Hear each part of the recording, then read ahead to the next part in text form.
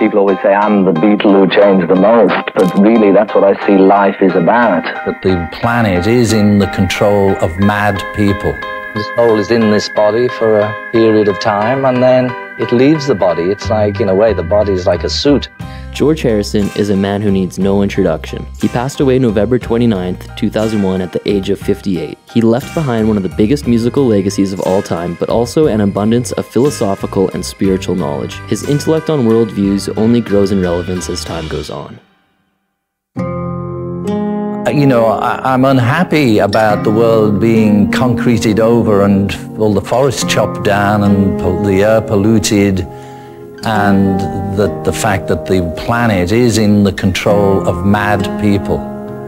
You know, people who are crazy, people who are greedy, all these people who are selling the rainforest and, you know, any forests, just selling it because they make some money without, you know, I'm very unhappy about that, but I have a long-term view, which is all things must pass. I mean, before it used to be maybe they're going to blow us up with H-bombs. But even that, I thought, it don't really matter. They can't destroy what's within ourselves. Krishna said, there's no time when we didn't exist, and there'll be no time when we cease to exist. The only thing that changes is the body. So even if they blew us up with H-bombs, our soul will stay in our other astral body, and the only thing that won't be here is physical. So, you know, I'm sad about it, the world, but I look at it from within and without. In 1968, George traveled to northern India alongside the Beatles, where they took part in transcendental meditation training with Maharishi Mahesh Yogi. This is a technique George kept with him for many years to come. Although George learned more than just meditation in India, this trip also helped craft his views on religion and spirituality. I happened to get into meditation through music, really, Indian music. And I went to India to learn a bit of Indian music, and inside I always had a desire to know about yogis. And I can't explain that one. It's just something that's been in me from some time in the past. And I wanted to know about that. So I had the opportunity to find out about it in India. And consequently, that led into meditation, because really the only reason to be living is to have complete, full knowledge, full bliss consciousness. Everything else is just mundane and secondary. I wanted to know some method of enlarging my own consciousness, and that's meditation. It's been there millions of years, and a knock on the door will be opened. The thing that really got me interested was, after being brought up as a Catholic until I was about 13, I couldn't take it any longer because it was just full of hypocrisy. The teachings of an Indian called Vivekananda, which really impressed me, he said, if there's a God, we must see him. If there's a soul, we must perceive it. Otherwise, it's better not to believe. It's better to be an outspoken atheist than a hypocrite. And this, for me, going to India and hearing somebody saying, you know, no, you can't believe anything until you have direct perception of it. And I thought, wow, you know, fantastic, at last, you know, find somebody who makes some sense. And so I wanted to go deeper and deeper into that. The whole basis of religion is to have the experience, have that perception. So there's these methods for God perception, self-realization, which is yoga and meditation, and the process you have to get from a spiritual master, somebody who's an authority on this sort of thing. And the technique we did with Maharishi Mahesh Yogi was a form of silent meditation, which, you know, you can transcend. The purpose is to transcend from this relative state of consciousness to an absolute state of consciousness. People think this is me, you know, and this isn't me, it's just a bag of bones. Basically, everybody is spirit, which is really what Christ was here to tell everybody about. The kingdom of heaven that lies within, which is the state of being, pure consciousness. So through many years of pollution of consciousness through material energy and this association, then we've all ended up in a fallen state. But really, everybody is basically potentially divine. So yoga, all these methods are really ancient methods just to further pollution of your system and consciousness and to cleanse the system. The whole thing, the purity that they talk about in religion is really a mental, physical and spiritual purity, which is obtained through discipline and through practice.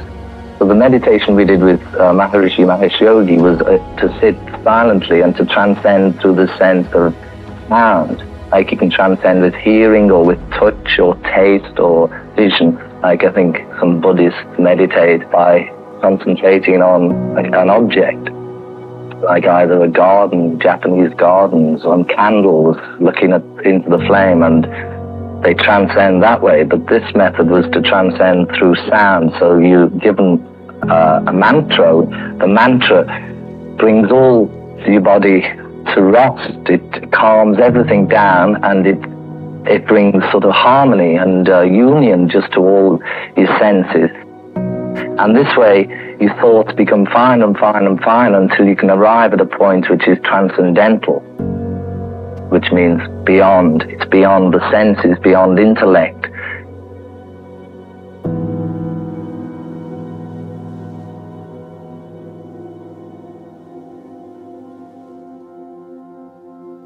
People always say, I'm the Beatle who changed the most, but really that's what I see life is about. Unless you're God conscious, then you have to change because it's a waste of time. Everybody is so limited and so really useless when you think about the limitations on yourself. And the whole thing is to change, try and make everything better and better. And that's what the physical world is about, it's change.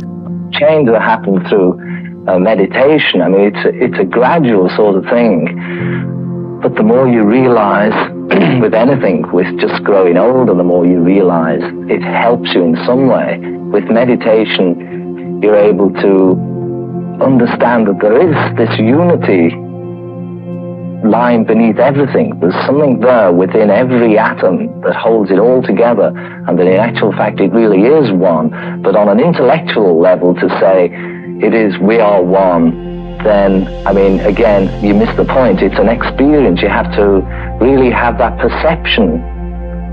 Maharishi said, for a forest to be green, each tree must be green. So if you stand back and criticize the rest of the people, it's again, Christ said, put your own house in order. Automatically, if I'm to criticize somebody else, I suddenly come back to myself and realize until I'm straight, then I'm in no position to be able to criticize others. Any time of the day, any situation you're in, you can get control of yourself just by sitting quietly and by turning off from the external problems we have, noise and all this society. You can go inside yourself where it's always calm and peaceful. On this level of consciousness, it's like the ocean, which is always changing, and the bottom of the ocean is always calm and still. And if you're not anchored to the bottom of the ocean, you're at the mercy of whatever change goes on. So that you can still act out your life on the surface, but you remain anchored securely. When asked about astral projection, he relates back to experiences he had during meditation. His views on astral projection and death also seem to carry similar traits. A strange experience when I was in Rishikesh. I went on a meditation course where the object was to meditate deeper and deeper and deeper for longer periods of time, to plug into the divine energy and to raise your state of consciousness and tune in to the subtler states of consciousness, and all those things like walking on the water and dematerializing your body at will are just sort of things that happen along the way. So it's hard to actually explain it, but it was just a feeling of just the consciousness traveling. Mm-hmm. I don't know where to, and it wasn't up, down, left or right. No body there, but at the same time you don't feel as though you're missing anything. You know, the consciousness is complete. how I see it is that the soul is in this body for a period of time, and then it leaves the body. It's like, in a way, the body is like a suit that you put on. Do you have any idea where it goes? Yeah. Christ said in the Bible about the 3 cages for the bird of paradise, which is the soul being the bird of paradise, and the 3 cages being the 3 bodies that house the soul. And there's they call it the causal body, and then around that's the astral body, and then there's the gross physical body. So death is really when the physical body falls off, but the soul's still in 2 other bodies, so it's then on the astral level. Do you think life is all predetermined? In some respects it is, although we do have control over our actions right at this moment. I think what we are now is the result of our past actions. What we're going to be is going to be the result of our present actions. As again they said in the Bible, that God is not mocked. Whatsoever a man soweth, that shall he also reap.